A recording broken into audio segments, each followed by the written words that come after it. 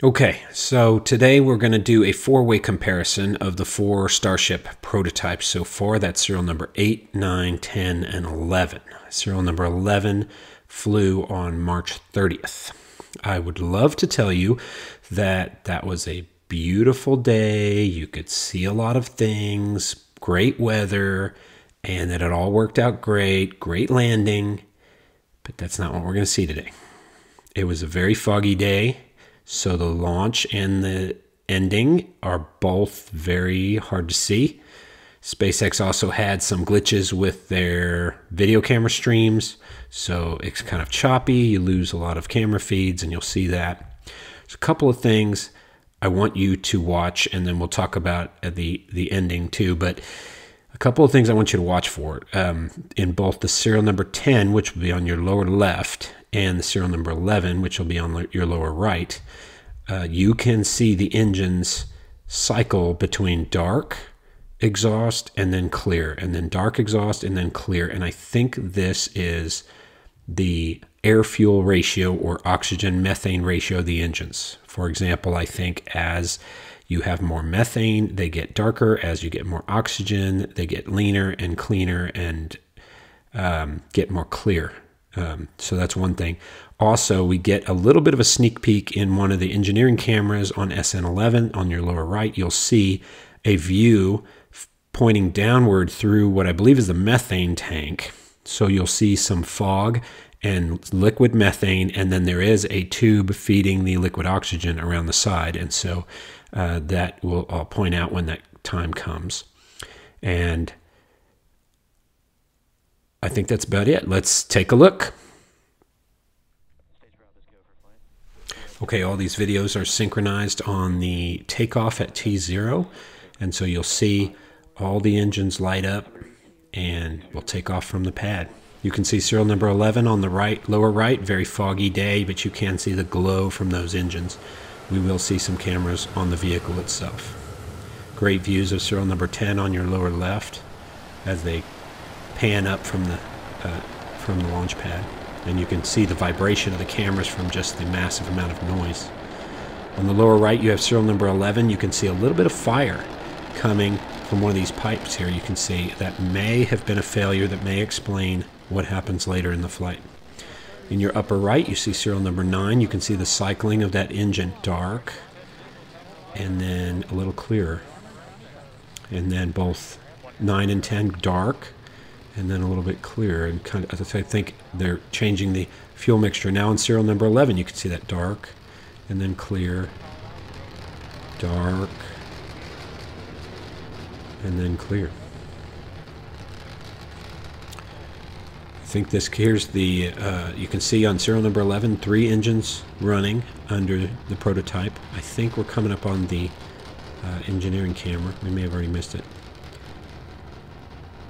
And so, serial number 8 and 9, which are on the top of your screen, will shut off one engine at about 1 minute 42. Serial number 10, and I believe, yes, serial number 10 and 11 both shut off their engines at about 2:15. Shut off one engine at 2:15.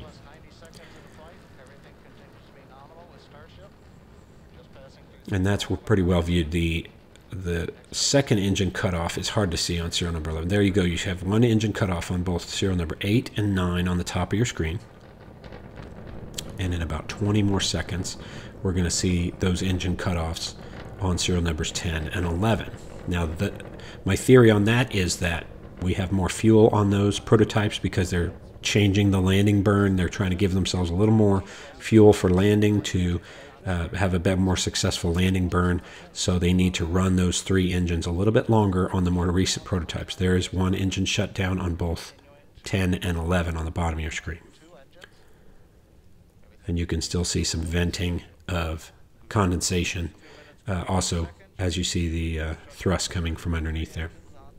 And when we get to about 3:15, we're going to see all the prototypes should shut down one more engine, so then they'll be down to 1 engine. They're currently all having 2 engine power. So these are Raptor engines. These are methane and oxygen powered Raptor engines. So So far, pretty good flight record with these Raptor engines, but you'll see in serial number 11, we may have had one of our major glitches with the Raptor engine. As you saw the little flames early on, that maybe give a clue as to what had happened. Coming up on second engine shutdown on all the vehicles in about 10 seconds. When the engine shut down, you can see the other engines gimbal around to try to keep balance. Here we go, they're shut down, and you can see them gimbal around and try to keep balance. So in other words, these engines can be moved side to side and front to back in order to steer the ship. The fins are not of much use at this speed, so the way the vehicle keeps its orientation is by adjusting the angle of the thrust vector. So that's called gimbaling. You can see the serial number 11, the video kind of gets glitchy and cuts out. I think they lost some of their cameras, and unfortunately that added to a poor viewing of the whole flight on the 30th of March. So they're all now getting to their high altitude. Serial number 8 went to 12.5 kilometers. Serial numbers 9 through 11 all went to 10 kilometers. And they kind of hover there as they approach apogee, the highest point in their trajectory. They are just floating under the power of that Raptor engine with a slight breeze. You can see serial number 10 and serial number 11, I believe, although we can't tell exactly when it does its belly flop. They will belly flop first. And here comes the belly flop of serial number 10, and I think serial number 11 belly flopped at the same time. We don't have that camera view, but in a couple seconds it'll come back and it'll show us a view from the skirt. Now you can see serial number 9 doing its belly flop. There's the view from the skirt, but it's frozen, and now it moves, and so obviously in its belly flop as well. There's serial number 8 doing its belly flop. So it kind of hovered the longest of all. So they shortened the hover with the more recent prototypes. Plus 9 through 11 only go to 10 kilometers. So as we get down near the bottom, you're going to see serial number 10 light its engines. It will do a pretty successful flip and burn to flip back to vertical and have a hard landing and actually survive the landing. Unfortunately, 8 minutes later, it did explode anyway. So that will be the first to fire its engines. Then serial number 9 and serial 8 will also do the same thing. On serial number 11, though, we'll take a look.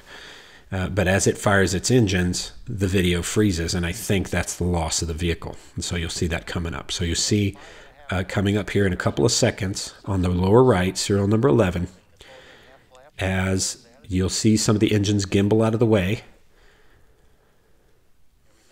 And then when it lights its engines, it lights its engine. One engine we see light, and then the video freezes, which I think is total vehicle loss. I think it exploded in midair, either terminated by the flight termination system or by a catastrophic explosion. Now you can see serial number 10 light its engines.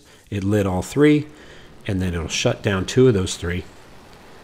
Right now it shuts down 2 of those, and it makes its landing attempt with 1. And it has been the most successful of all so far. Unfortunately, serial number 11 was less successful. Serial number 9, now you can see the engine's firing. Didn't quite fire that second engine, so it overswings and has a very hard landing and explodes. Serial number 8 is going to light both engines, but you can see some green color coming out of those engines, and that means that the internal components of the engine are being consumed and you're losing thrust, and so therefore it hit hard and exploded as well.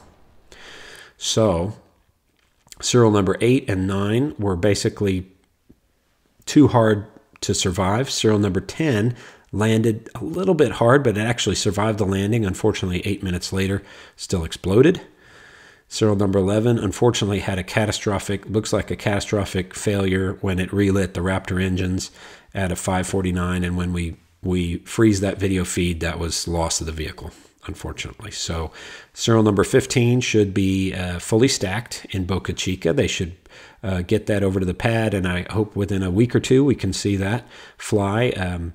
They skipped over serial numbers 12, 13, and 14 because they're flying with old hardware, and they've already made quite a bit of changes starting with serial number 15. So they scrapped 12 through 14, and they're going to jump ahead to serial number 15. And hopefully they can figure out what happened with serial number 11 and get that solved, and we can have a landing like serial number 10, but just a little bit gentler. So, okay, well, thanks for watching.